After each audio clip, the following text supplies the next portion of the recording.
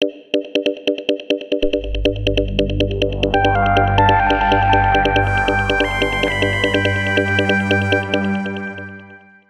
位觀眾，心事台，梁維峰醫生，心臟科專科醫生，繼續喺同我哋解構咗好多心臟嘅問題啦。即係平時做運動冇事嚇，咁原來發覺都會翳翳地，咁又要都唔知咩事。咁我哋前嗰好多集咧，我哋都已經講咗好多有關心臟嘅一啲可能性，仲漏咗一個咧，就係叫做心包膜嘅啊。呢個字咧就真係好陌生啦，我完全都唔會明白呢個字。其實心包膜係咩嚟咧？其實心包膜就係一層膜包住心臟外邊嘅。其實心臟本身咧，即係佢個胸腔裏邊咧，其實喺個同個肺即係黐住嘅啦。咁但係問題佢唔係一黐實一齊嘅。本身心臟本身有層膜咧，就包住佢喺個同心臟肌肉之間咧，其實有一陣好薄嘅液體。咁啊，即係當好似潤滑液咁啊。咁因為其實個心不斷跳動嗰時咧，不斷會摩擦嘅嘛。咁如果你外邊冇嘢包住嘅時候咧，不斷掛住就唔得嘅。咁亦都變咗佢泵血泵得就冇咁順暢，所以其實通常我哋一般見咧就話嗰層膜裏邊有層少少嘅液體就包住個心臟咯，咁嗰層膜就叫心包膜咯。有咩可能性出現問題咧？通常最常見就即係見到就係發炎。因為本身嗰陣膜咧同個心之間咧嗰個地方啲細胞咧，有時候你見過有啲人可能係啲細菌入咗去啦，咁咪變咗佢發炎啦。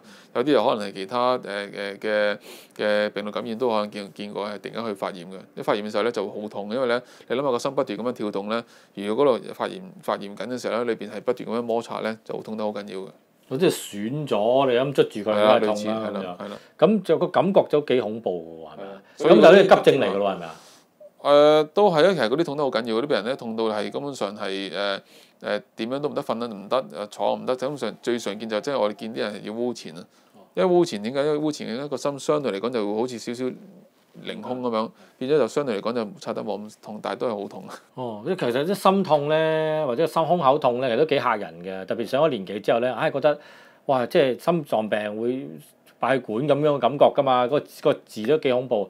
咁呢個好似頭先所講發炎磨損，即係痛，又唔係急症咁樣嘅喎。急症就好似啵一聲就消 feel 啦，係咪先？咁但係呢個唔係急症嚟嘅。都算急嘅，因為其實可以發得好快，可能佢由佢最初冇事到佢痛到好緊要啦，可能係幾個鐘頭嘅事都有見過嘅。咁有咩？如果譬如我哋理唔切啦咁樣，咁有咩情況會發生啊？即係最惡劣啦，我爆血管就會即係熄燈啦。咁但係如果呢個所謂發炎咧，咁最惡劣會係點樣㗎？其實一般嚟講就個人會覺得佢氣喘咯，氣喘同埋真係話會又發燒啊啲咁嘅情況。咁但係如果真係佢發炎得太犀利咧，其實痛下咧，反而佢就冇咁痛，因為本身發炎嘅時候咧，佢會有啲分泌，即係佢叫做啲液體咧就走出嚟啦。